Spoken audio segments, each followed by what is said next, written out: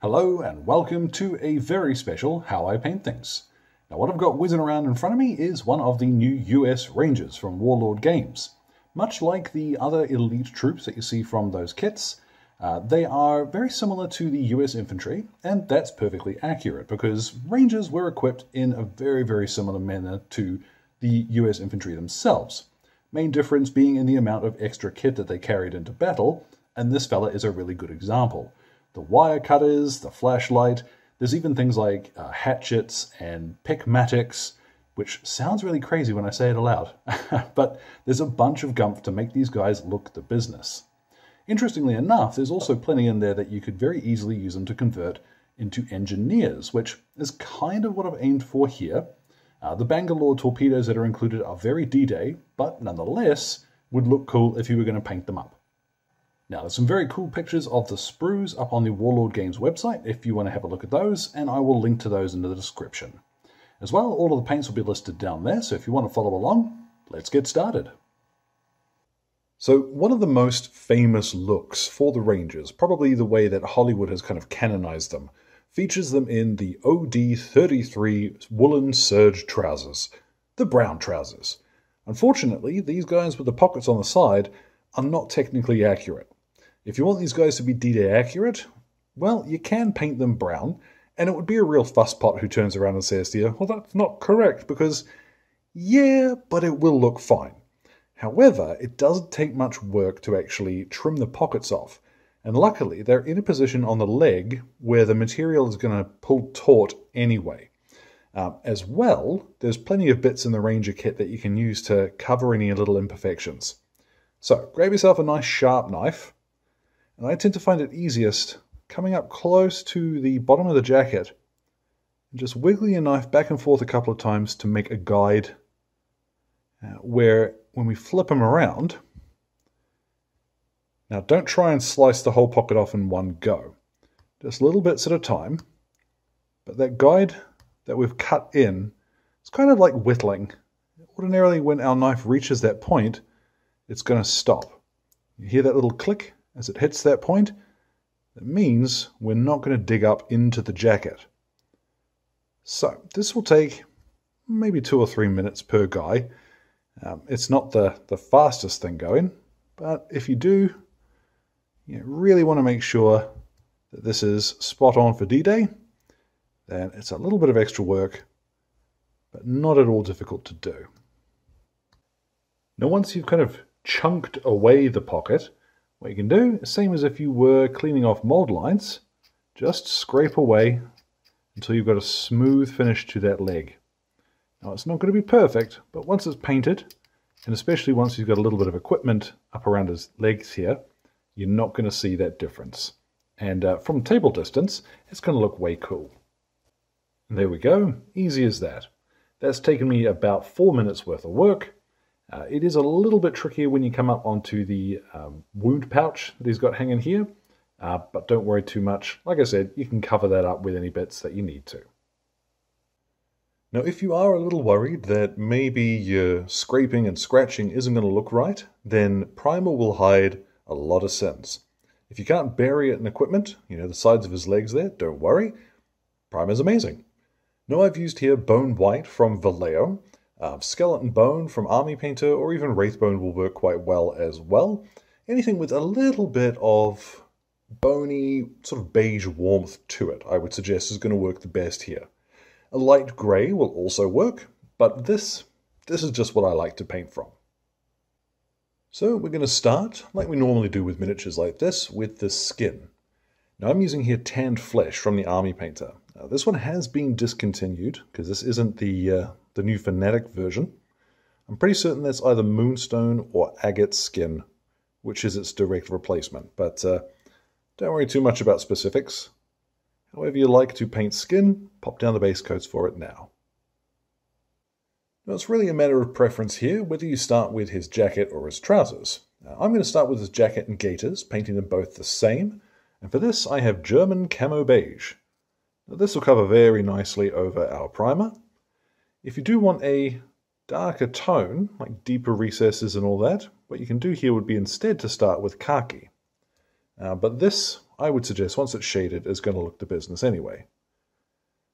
Particularly over large flat areas, or mostly flat, like his elbows and what have you, you may need to come back and give this a second coat.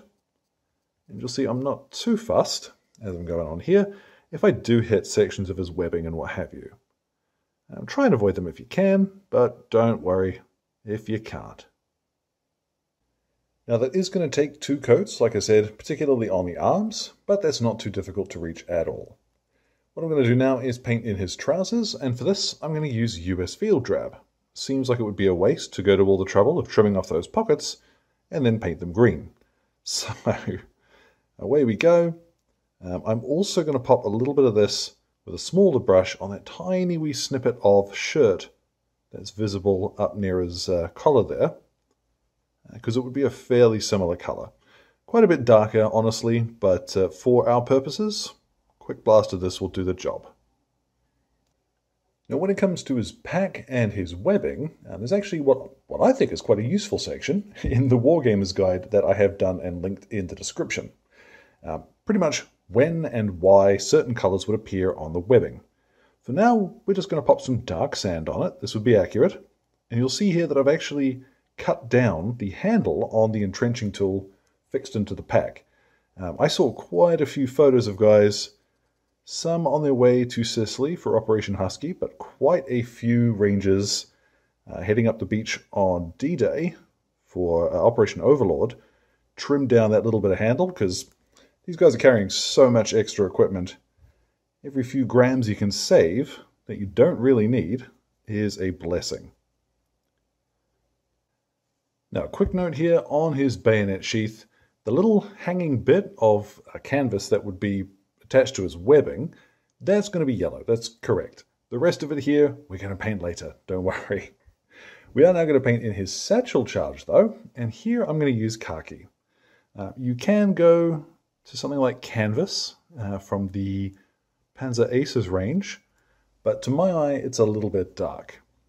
All the same, this will work just fine. And then we're on to the last of the soft details, which is going to be his boots. Now here I'm going to use leather brown because it's pretty much perfect for this. Alright, let's now flip him around because I'm going to paint in the wooden details on him. Now I'm going to start with the handle of his entrenching tool, and if he had the axe hanging from his hip too, I would paint this at the same time. I'm going to use here beige brown. Now this is the color I also use for my British rifles, and I'd recommend if you do want to stick to just one color for all of this, all of the wood, then you could use this. But American rifles, you know, the wooden furniture on them, to my eye looked a little bit darker. And then for his weapon, I'm going to swap to flat brown. This is a little bit darker and a fair bit warmer than beige brown is by comparison. Just paint over the entire weapon first, don't worry about the black bits. Now once that has dried, we'll spin him around and we can start applying some German grey to anywhere that's going to be black. And I mentioned this quite a bit. German grey is super useful for just off black, which means when we shade it, it's going to have a little bit of depth to it. Any bit that's going to be black is painted in now. As well, little tiny bits on the tools, like the head of the those wire cutters there. Obviously, I'm going to do that bit off screen. So as well as his weapon and all of those little bits of oddments, I've also painted the outside of the goggles in that German grey, because they were a plasticky sort of finish, and they were essentially black. Now, the goggles, I want to talk about these briefly, because they're actually quite interesting. They were manufactured by the Polaroid Corporation, and they had a clear sort of dust goggle finish to them first, but there were 3 inserts that you could slot in behind the goggles. There were 2 which were varying shades of sort of yellowish color, similar to blue blockers, if you remember those. And there was also a red-tinted version, which was intended for nighttime operations. So, strictly speaking, none of them would ever be blue. But when it comes to painting goggles, I think most of us think of blue as reflecting the sky or something similar. So you could simply paint the goggles in here with the helmet color, you know, for the clear finish. But I am using Prussian dark blue, or dark Prussian blue, whichever it is. And I'm going to carefully fill these in. It's easiest if you move them around so that you can always put the tip of the brush where you want the paint to be, rather than trying to draw towards the corners. I just find this a little simpler. Now everything I'm going to do to his goggles, I'm also going to do to the little lens on his flashlight. Now the final base coat that we're going to apply is some US Olive Drab. Now this was once upon a time called Brown Violet, but they changed the color name, but it is still that wonderful Army Man green. So I'm using this now as part tidy up, part base coat, making sure I don't splurge over the edge of the goggles, but otherwise it's relatively simple to apply. So this and the flashlight. If you had any grenades or any other painted metallic equipment, this is the color to go for. Now once all of those base coats are finished and you've done any tidy up that you want to, it's time to shade them. Now what I'm going to use today, this is a half and half mix of Agrax Earthshade and Lahmian Medium. You can use neat Agrax Earthshade, but it's going to be really dark. I also prefer using Lahmian Medium than Contrast Medium because I don't want it to stick and cling like Contrast Medium does in the recesses in quite the same way. Lahmian Medium is going to give me more of what I want. So let's apply this over the entire miniature. Take your time and make sure that you are getting it, you know, behind everything, into all of the recesses. And yeah, the medium's going to help it flow. On top of which, it's not going to dull everything down quite so much, which is really useful for when we don't want to, you know, have to spend forever going back and highlighting our base coats. So, over everything, we'll give it about half an hour to dry.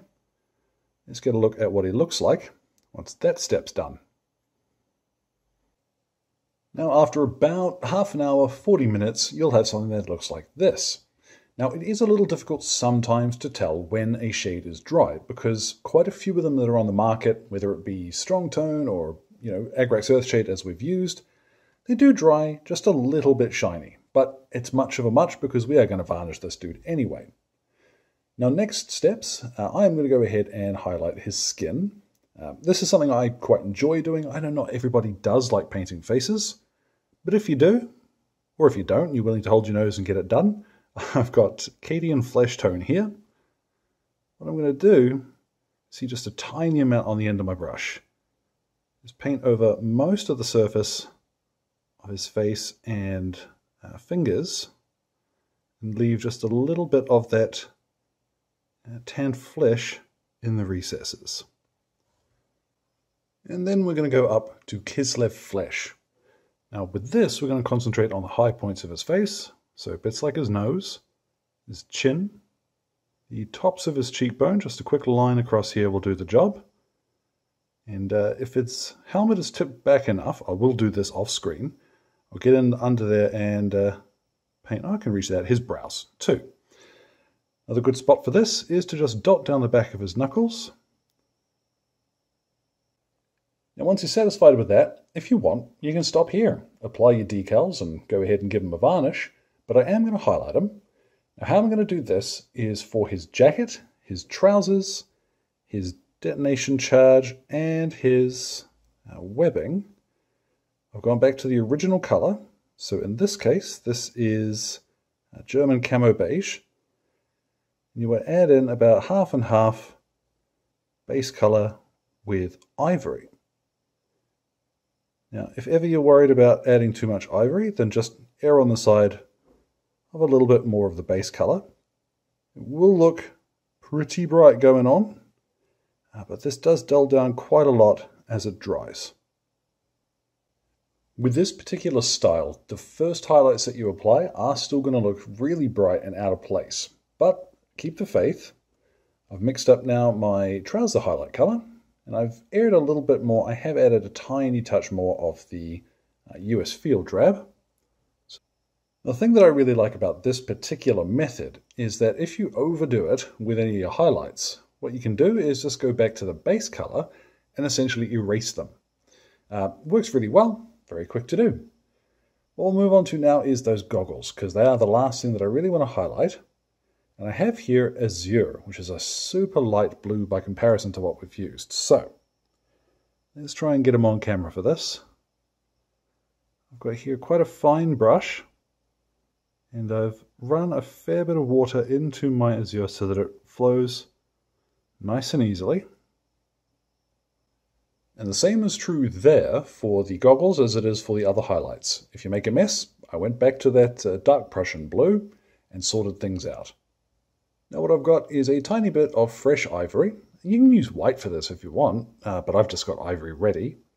What I'm going to do is angle my dude so that I'll just pop a tiny little blip of this up in the corners. Oh gosh, that's not, oh that'll do. Now off camera I did hit him with a second little dot in the opposite corner. That's not going to look like much yet, but once we've varnished that, it's going to look quite cool, trust me on this. What we are going to do now is varnish the rest of the miniature though. And for this I'm using a nice matte. This is Instars Varnish Plus. And if you've got any decals that you're going to apply them before this stage. I don't, so I'm not going to. Over the entire miniature, seal your model. And as this dries, you're going to see what a huge difference it makes to those highlights that we've done. A lot of folks will insist, I'm using plastic, I don't need to highlight my miniatures. Well, it's not always about protection. Sometimes it's about the surface that you're going to get. And you'll see what I mean once this is dried. Now, doesn't it just make a world of difference? Like, yeah, it's worth varnishing your miniatures, I'll say that. What I've got now is Ardcoat, which is the Citadel gloss varnish, mostly because it's the one I've got to hand. What I'm going to do is pop a little bit of this into the lenses of the goggles. And I'm also going to pop this on the flashlight cover. Boop. And then the last thing to do is apply as base. So I'm going to do that off screen. The recipe for that will be in the description. So check that out if you're looking for how I'm going to do this. It's so simple. Let's get a look at what it looks like when he is all finished. And so there at last, our Ranger is complete. And nice simple base. He's supposed to be storming a beach after all. That doesn't look too bad. Like I mentioned, it is relatively simple to swap this up to a couple of different colors, and particularly if you are mixing ivory for your highlights, all of those base colors are going to work for pretty much everything. It does save you having to buy a whole bunch of extra paints. So again, thank you very much to Warlord for letting me have a box of the new Rangers. They're very cool, and like I mentioned, I think mixing them in with the US infantry is going to give you a wealth of extra bits, which are going to be seriously useful. As well, thank you very much to Exit 23 Games for the light and sound equipment, as well as all of my wonderful patrons who are keeping me ticking in paints and glue, including my gorgeous producers who are showing up on screen now. Thank you so much for your support, folks. Really mean it, every time. Now, any questions or anything, feel free to drop them in the old comment box below. My Twitter and Instagram are both linked there too. So, thank you very much for your time, one and all, and you all enjoy the rest of your day.